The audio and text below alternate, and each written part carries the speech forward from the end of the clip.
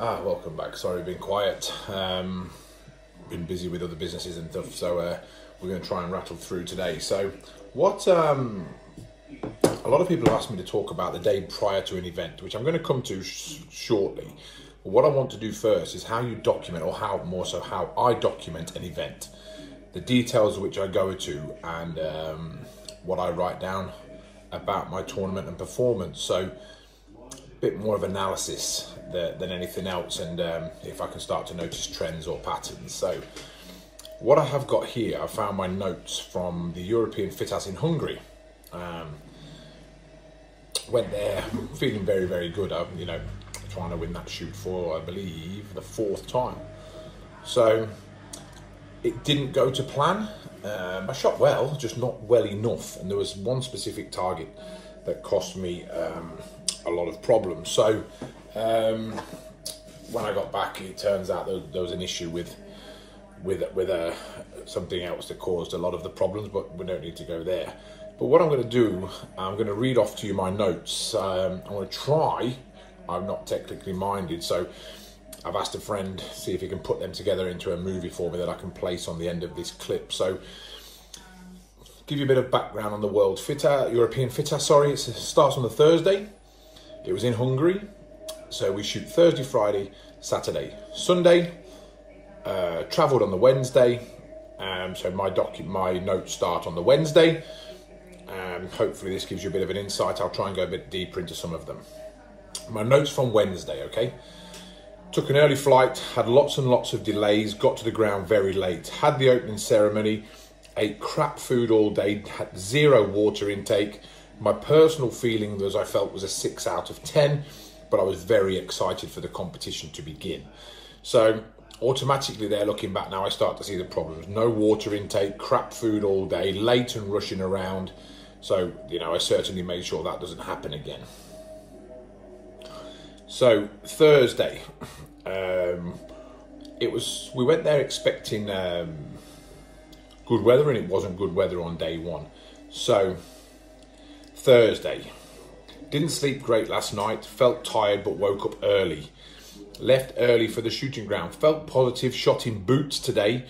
On the layout, I ate cereal bar, water and a Powerade, got wet all day. Score was 44 out of 50, should have been a 48. Ate chicken and chips at 4 p.m. My personal feeling, 7.5 out of 10.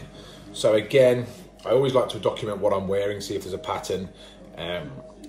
My sleep patterns, what I ate during the day, what time I ate in the evening, and how I feel at the end of each day, again looking for trends and patterns.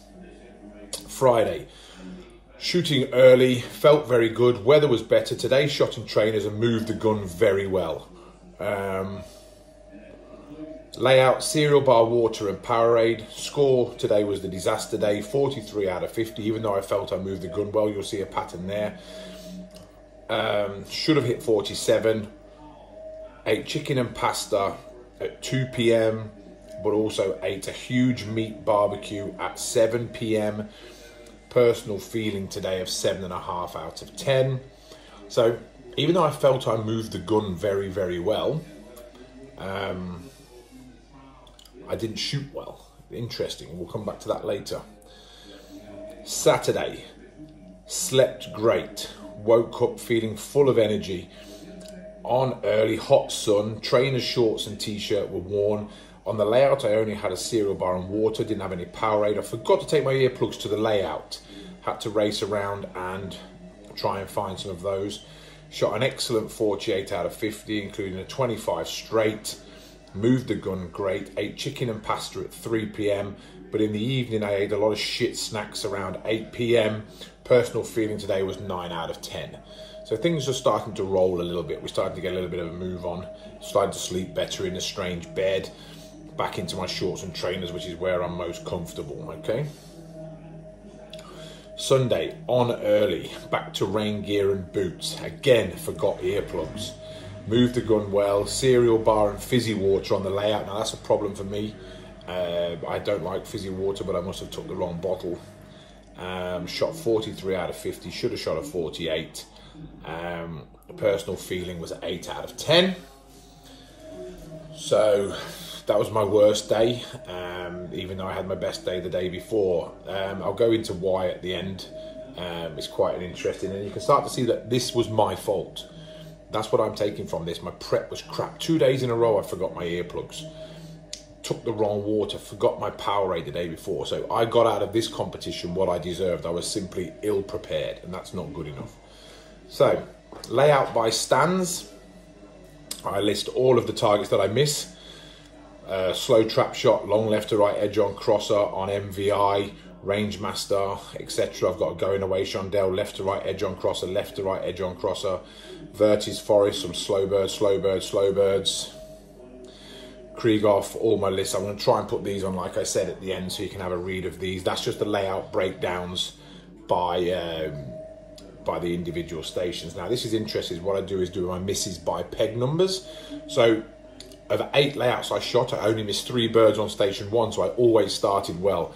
I missed 6 birds on station 2 throughout the whole tournament, but I missed 14 birds on 14 birds on station number 3, and it says what the F next to it. That's my problem with station 3.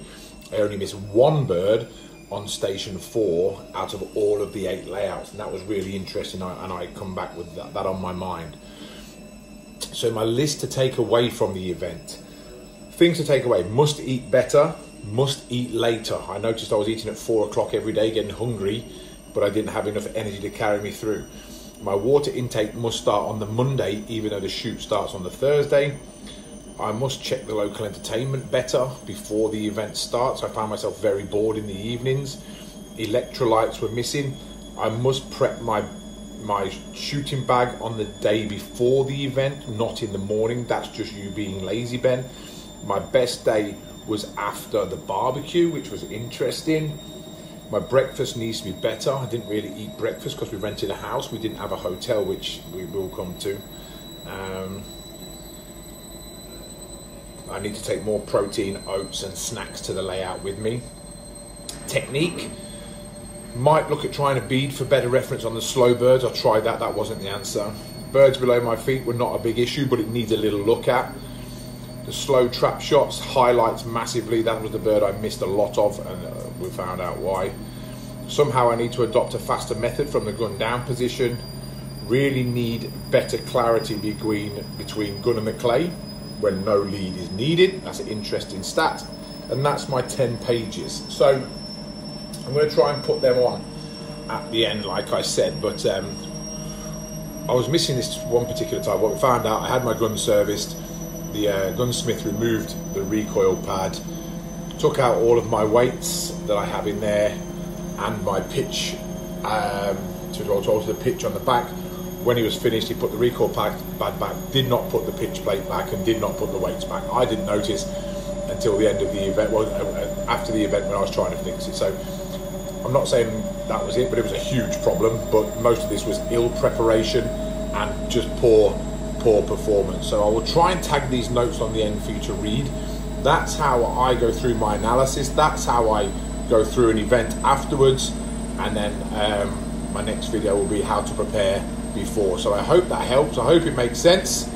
And any questions, post them below. Thank you.